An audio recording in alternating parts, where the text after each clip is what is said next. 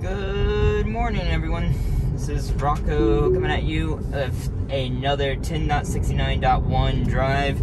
We are on our way up to Asheville this morning, doing a bunch of tests. Onyx is my co-pilot in the back. You might see him show up in the mirror occasionally. You might see him hear him whine in the back. He is going to be our co-pilot today. We are... just gonna see how this does, and I have never done this route yet with 10.69.1. Just so you're aware, if you've watched the previous video, I've taken off the little trailer ball hitch just in case that causes any weird issues. So that's what I'm gonna be doing. So I'm going up there to test all those things. We're gonna see how this works out.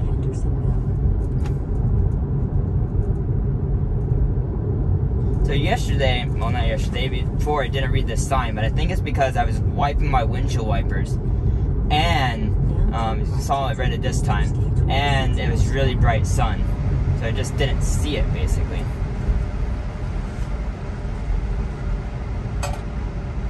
Again, good speed coming into this on-ramp. I thought I was going to see whatever's on the road. So it has, I think the official name for it is the occupancy network. It's having some struggles getting onto the on-ramp, getting onto the highway. It's not going up to speed.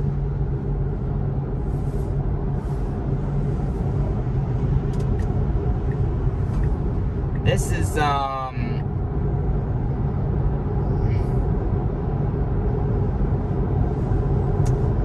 so while that might be more comfortable, I think, for most people in terms of speed acceleration, it is less comfortable for me because that's one of the best advantages of this vehicle, is that you can actually get up the speed on the highway, which makes me feel a lot safer personally.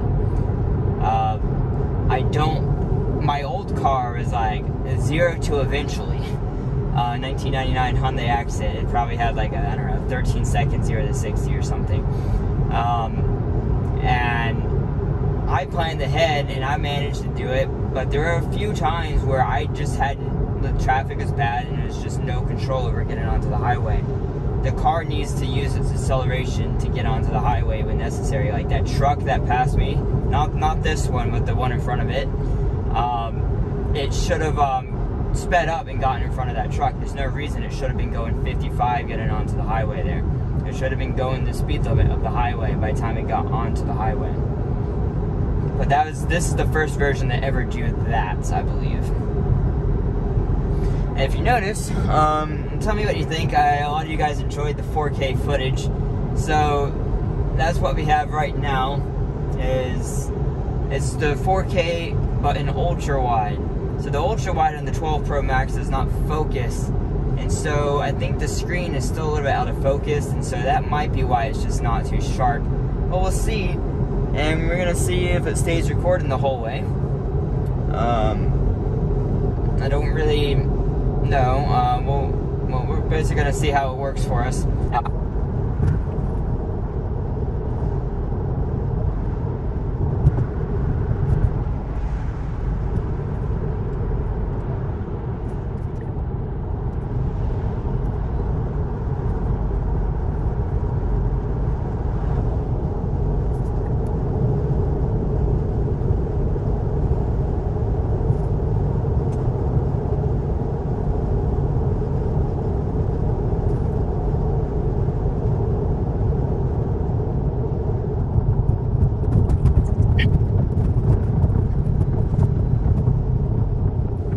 So we're about to get out the highway. See, it's braking too much for that car there,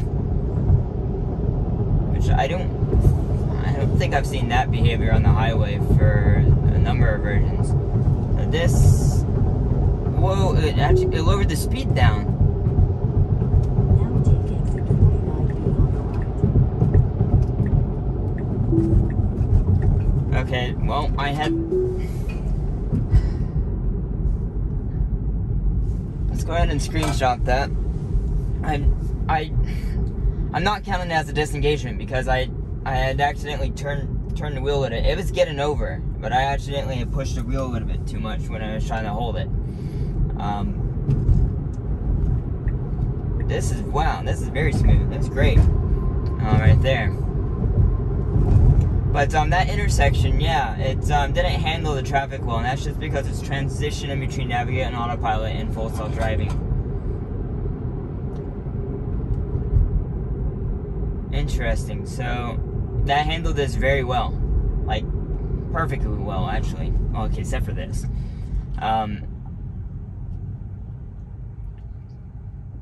Because it saw the traffic up ahead. I don't know if it was the red light on the right or it saw the traffic up ahead. But regardless, it slowed down much sooner than it would in previous versions.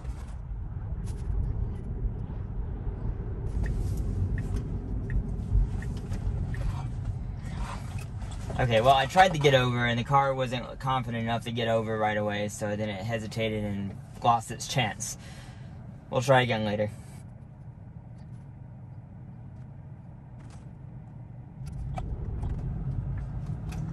Okay, so I had to press the accelerator. The car behind me was not seeing me slow down, and it jammed on the brakes while my car should have been accelerating more to compensate for the person turning in front.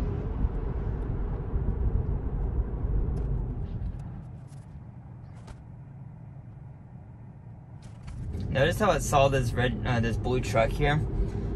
I thought the same thing. That truck seemed like it was coming in pretty fast to that light, and there was a chance it could have ran the light or something. And so they explicitly stated in this version that it improved the ability to detect if a car was going to run a light, and then my car would brake to prevent it from being hit. So I was clearly watching cross traffic a lot closer, which is great. Okay, so here we're trying to see how's it going to slow down here. So this weekend is Labor Day weekend, and we have our Apple Festival. We are apple country here. We have a lot of apple orchards in this area, in the mountains here, and that is one of our claim to fame things in Hendersonville, North Carolina, is Apple Festival. Now it seemed to slow a little bit better, but I'm not sure if that's because of its traffic or if that's because it slowed more for the curve. But it still hasn't changed the speed limit. Like it needs to go. The speed limit is 20 mile an hour now, right as you pass this. It's 35 where I am, and it's 20 mile an hour as soon as I pass this crosswalk here.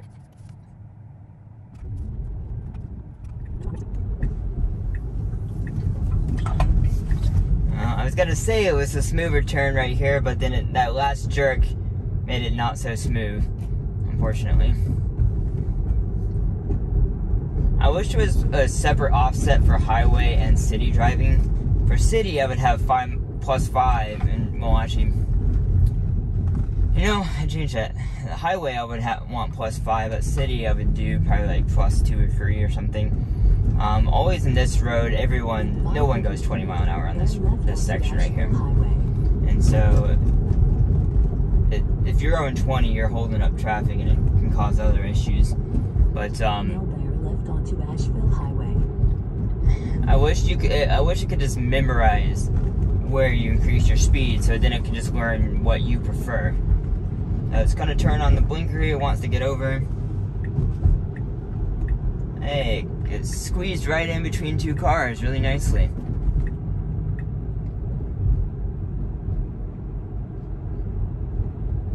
I wish it would just get over earlier. Getting over there, like, isn't great. For someone out of town, that would seem like an appropriate spot, but when you drive this so often, you should get back by the fire station. And see, so it's gonna get in here. It needs to get in the far left lane as the correct lane. Nope, I'm canceling that. Okay, brake too hard, right there. And you can hear Onyx in the back scrambling around. So it did the right thing. Instead of, it knew it was a solid yellow and then slowed down for a stop because it knew it was changing it to a red light. Okay, so it's not gonna go, so I have to press the accelerator to get it to go.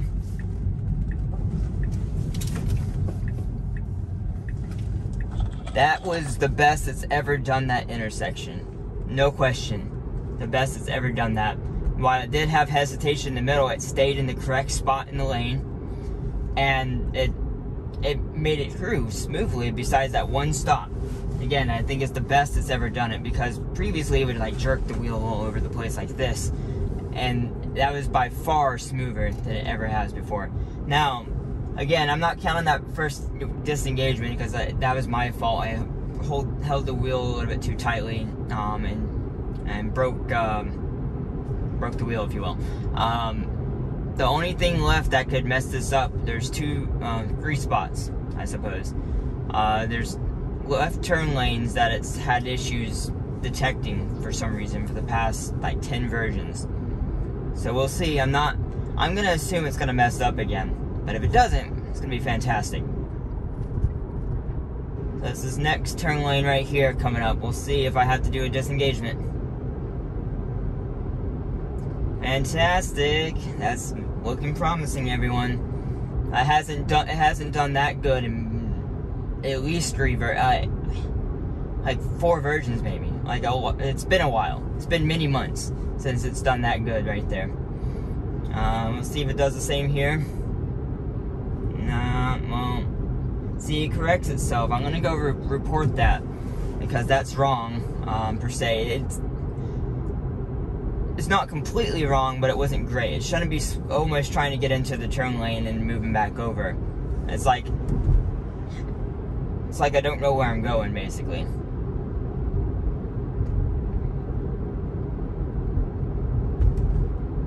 I have a feeling, though, because I don't have a guide car in front of me, it's gonna mess up this next one. So here's our next one, but I'm curious. Well, see, it did the same thing. I'm gonna go ahead and do a video because it shouldn't be doing that, but hey, it made it. And I gotta say, again. Well, okay, we have one more turn, everyone. One more turn. Gotta make this turn. Now turn left onto Long John Drive. Well, you could use a blinker. There you go.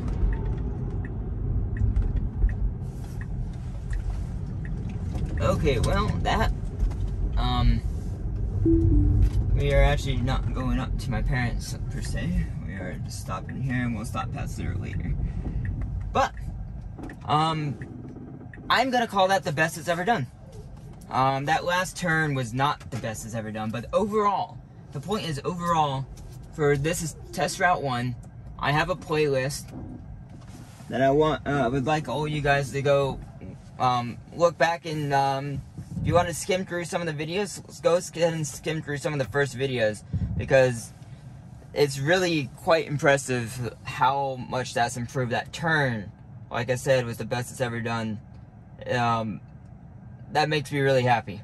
The fact that it's improved the lane detection for those entrances there. It's not perfect yet. If it fixes those and goes smooth through that turn and gets off the highway better and gets this turn smooth, like, it'll be as good as a human. And basically, it has only a few areas left to improve. I'm very happy with that, everyone. Again, another 0 disengagement drive, and the best it's ever done this drive. Hopefully that continues the trend. Hope to see you in the next video, everyone. Thanks for watching. Bye.